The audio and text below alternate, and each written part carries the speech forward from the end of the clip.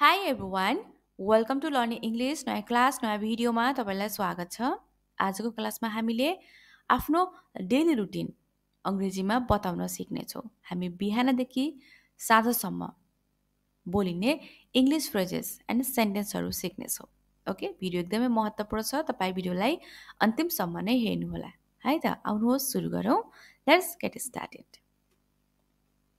Okay, पहिलो छ alarm बज्छ अथवा अलार्म बज्नुलाई चाहिँ के भनिन्छ त? अलार्म गोज अफ होइन। सुरुमा प्राय हामीले चाहिँ बिहान छिटो उठ्नको लागि चाहिँ अलार्म लगाउँछौँ होइन।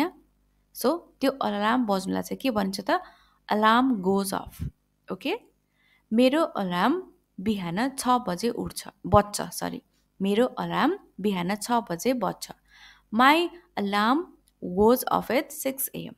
My alarm goes off at 6 AM। तपाईँको कति बजे 5 AM भन्न सक्नुहुन्छ, 4 AM होइन, 7 AM आफ्नो टाइमअनुसार चाहिँ तपाईँले बताउने हो है त। त्यस्तै अब बज्नुलाई हामीले अलार्म गोज अफ भन्यो भने चाहिँ अब लगाउनुलाई चाहिँ के भने त? Set the alarm. Set the alarm. मैले बिहान 6 बजेको अलार्म लगाउँछु। I set the alarm at 6 AM। I set the alarm at 6 AM। Okay, त्यसपछि हामी के गर्छौँ त? बिउजनु, जाग्नु, बिउजन्छौँ होइन, जाग्छौँ, आँखा खोल्छौँ, त्यसलाई के भन्छ त? Wake up. वेक अप, बिउजनु अथवा जाग्नु। म बिहान 6 बजे जाग्छु। I wake up at 6 AM। I wake up at 6 AM। Get up, उठ्नु, त्यसपछि के भन्छ त? उठ्नु। गेट अप, उठ्नुलाई के भनिन्छ त? Get up. बिउजनु, जाग्नुलाई के भनिन्छ? Wake up. उठ्नुलाई चाहिँ गेट अप भनिन्छ। I get up at 6-7 AM। म बिहान 7 बजी उठ्छु। I get up at 7 AM। ओछ्यानबाट उठ्नुलाई चाहिँ गेटअप भनिन्छ। हामी जागिसकेपछि कहिलेकाहीँ हामी यताउति हेर्छौँ, मोबाइल हेर्छौँ होइन। सो तपाईँ कति बजी ठ्याक्क उठ्नुहुन्छ त? त्यो चाहिँ तपाईँले समय आफ्नो बताउने हो। ओके, त्यसपछि ओछ्यान बनाउनु। ओछ्यान बनाउनुलाई make bed. Make bed, Vistara बनाउनु। ओछ्यान बनाउनुलाई के भन्ने? Make bed. म हरेक बिहान आफ्नो ओछ्यान बनाउँछु। I make my bed every morning. I make my bed every morning. त्यसपछि म मनतातो पानी पिउँछु। Then I drink look warm water. Then I drink look warm water. Go to bathroom, अर्को छ गो टु बाथरुम, बाथरुम जानु। त्यसपछि म bathroom जान्छु अथवा टोइलेट जान्छु होइन। हामीले के भन्छ त? बाथरुम जानु, go to the bathroom. After that I go to bathroom. After that I go to bathroom. दाँत माझ्नु, ब्रस द टिथ अथवा मञ्जन गर्नु। दाँत माझ्नुलाई के भनिन्छ त? Brush the teeth.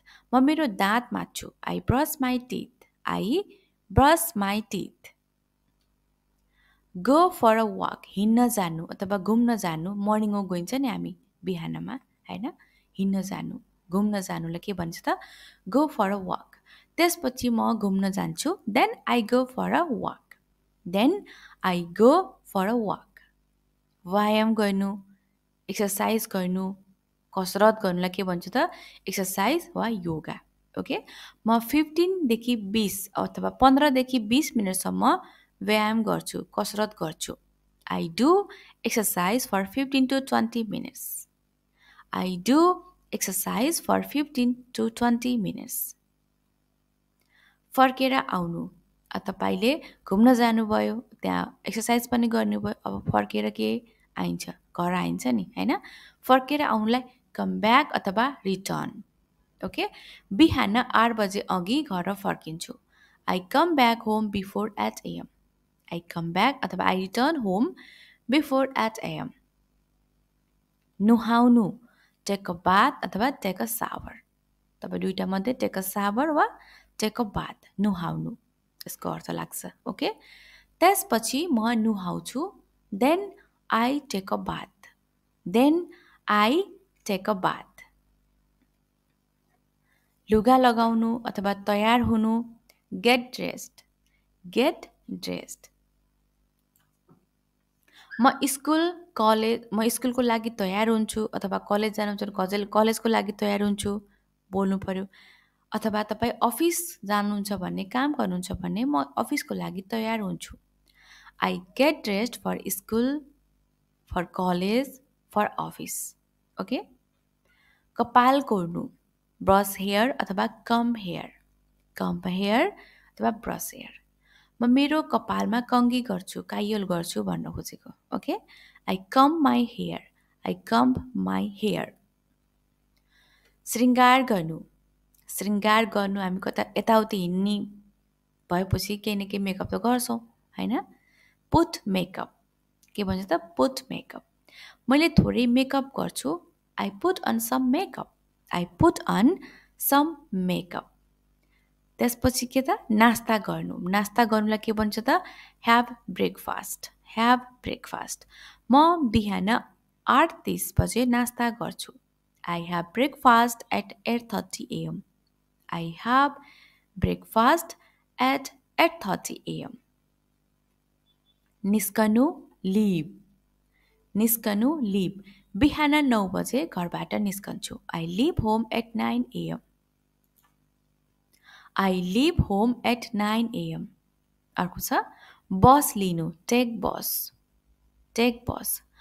म 9:15 मा स्कुलको लागि बस चढ्छु, I take bus for school at 9:15, I take bus for school at 9:15।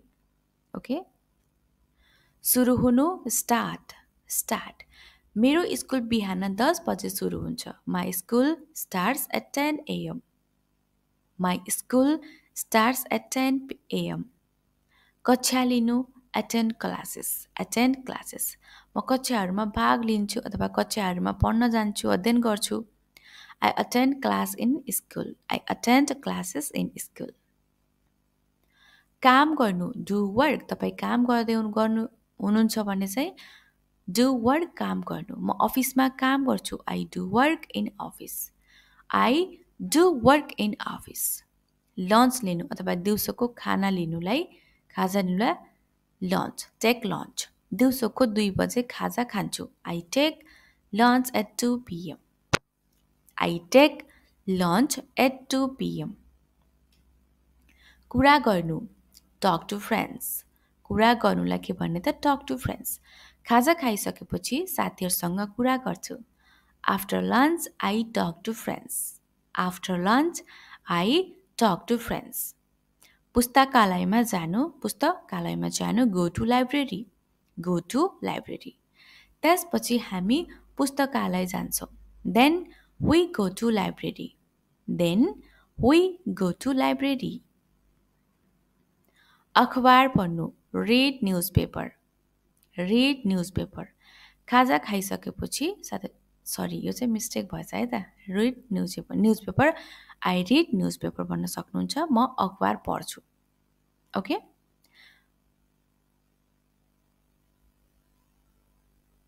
हामी त्यहाँ पत्रिका पढ्छौँ, गो टु लाइब्रेरी नभएर रिड न्युज पेपर है त, तल र माथि भएको रहेछ, सो तपाईँले बुझ्नु होला है त।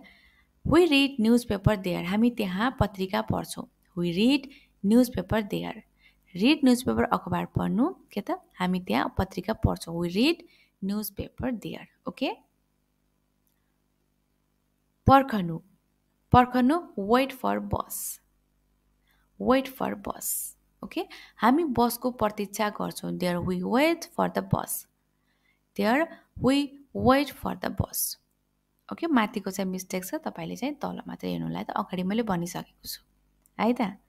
हामी बसको प्रतीक्षा गर्छौँ, तपाईँ अफिस सकियो अथवा कलेज सकियो, स्कुल सकियो, तपाईँ घर जाने बेला भयो भने चाहिँ के त बसको लागि चाहिँ पर्खनुहुन्छ। So there we wait for the bus, हामी बसको प्रतीक्षा गर्छौँ होइन। बस समात्नु, बस आइसक्यो, तपाईँ समात्नु भयो त चढ्नु भयो, क्याच द बस। म बस समात्छु, I catch the bus, I catch the bus. सङ्गीत सुन्नु अथवा गीत सुन्नु, लिसन टु म्युजिक। कसलाई चाहिँ बसमा हिँड्दाखेरि चाहिँ के सुनेर हिँड्न मन लाग्छ होइन, त्यो सुन्नुलाई के भन्छ त लिसन टु म्युजिक। बाटोमा सङ्गीत सुन्छु, I listen to music on the way, I listen to music on the way.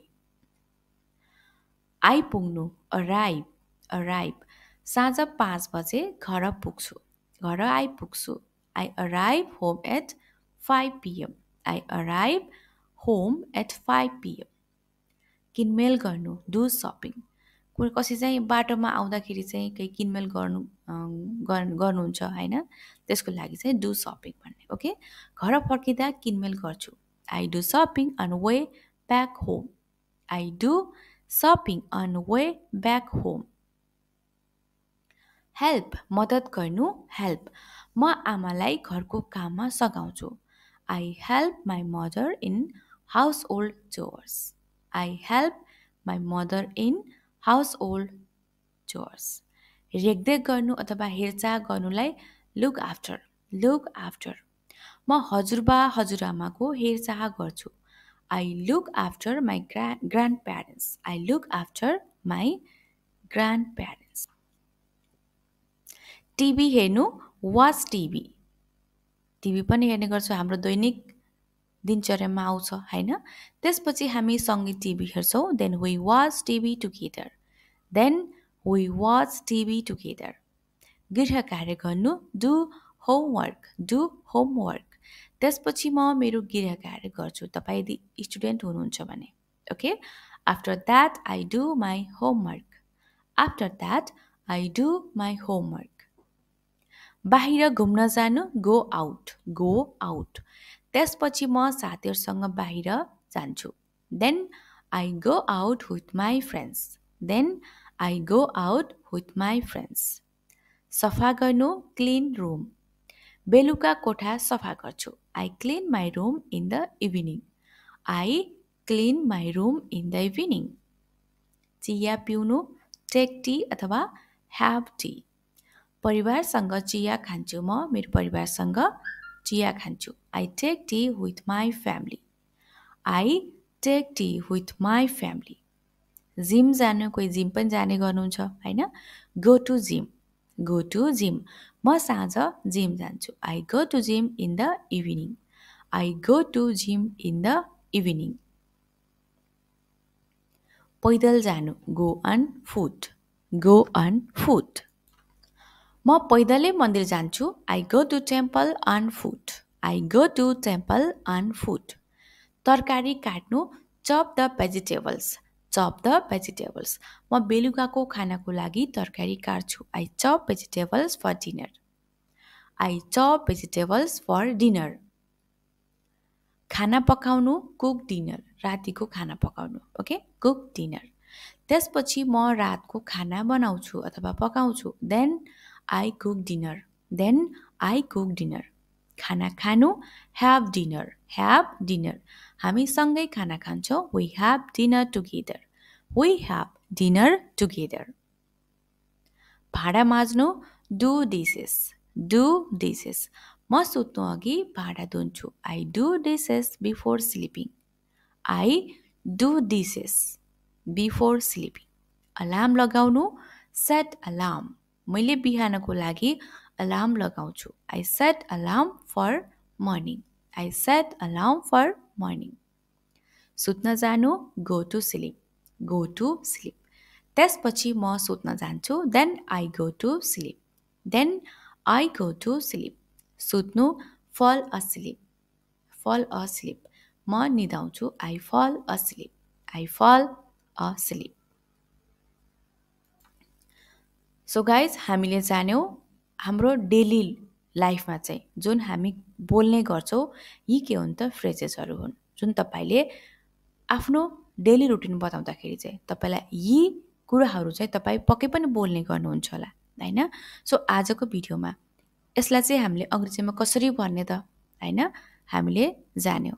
तपाईँ पनि तपाईँले कुन कुन कुराहरू चाहिँ बोल्ने गर्नुहुन्छ त, कुन कुन तपाईँको दिनचर्यामा पर्छ त, त्यो तपाईँले जान्नु पर्यो. ओके, सो तपाईँलाई भिडियो मन पर्यो भने भिडियोलाई लाइक अनि सेयर पनि गर्नुहोला है त. Thank you so much for watching.